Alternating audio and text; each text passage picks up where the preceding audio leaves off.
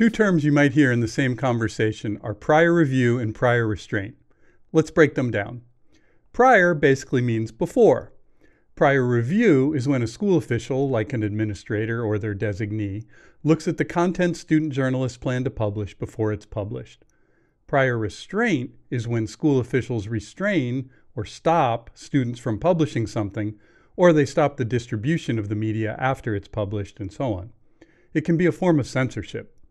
Both are actions that are undesirable. One difference, though, is that prior review is generally not illegal, but student journalists are generally protected from prior restraint by the First Amendment, some federal court decisions, and state laws.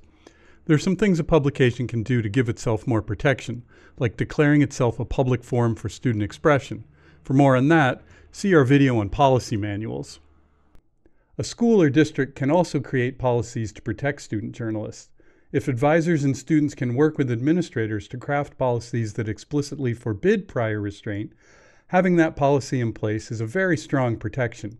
That might be a challenge. For more on working with administrators, see our video on building bridges.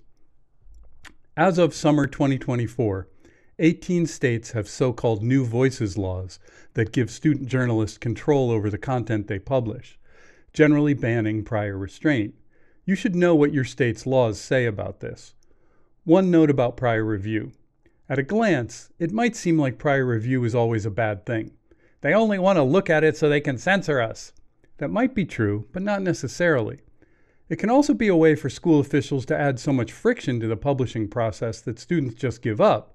There are definitely some bad reasons for administrators to exert prior review, but there are also some reasonable reasons. I once had an administrator ask my editors to at least look over the drafts of a special edition about sexual assault and harassment a couple days before it came out. He said he just wanted to understand what was coming so he could be prepared, and he promised not to ask them to change anything. My wise editor-in-chief decided that was reasonable, and she agreed to the prior review in that situation. Legally, he probably could have demanded that prior review, but he started with a request which worked, and the relationship between the administrator and the students was stronger as a result. Just as the press can serve as a watchdog to those in power, prior review, or the possibility of it, can serve as a reminder for student journalists to keep their standards high, but an expectation of regular prior review is an undesirable dynamic. For the Scholastic Press Rights Committee, I'm Trip Robbins.